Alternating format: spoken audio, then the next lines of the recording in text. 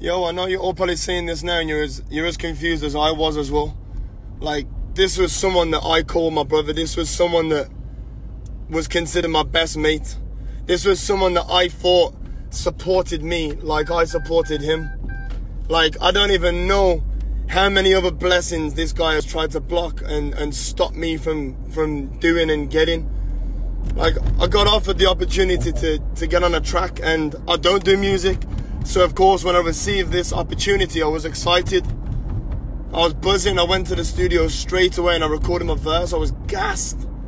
And I thought he would be gassing me as well.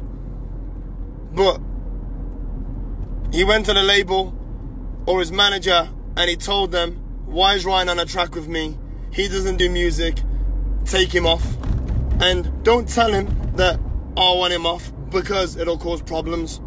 When it's caused problems, I can't believe it. Yeah. Yo, she fell in love with a real white geezer. She want a man that will love and please her. No time for hoes, I'm professional. Kind of guy that'll touch and tease her. Putting diamonds on rollers and rings. I spend money on crazy things. Chilling in Dubai where you can't get high. But don't worry baby, cause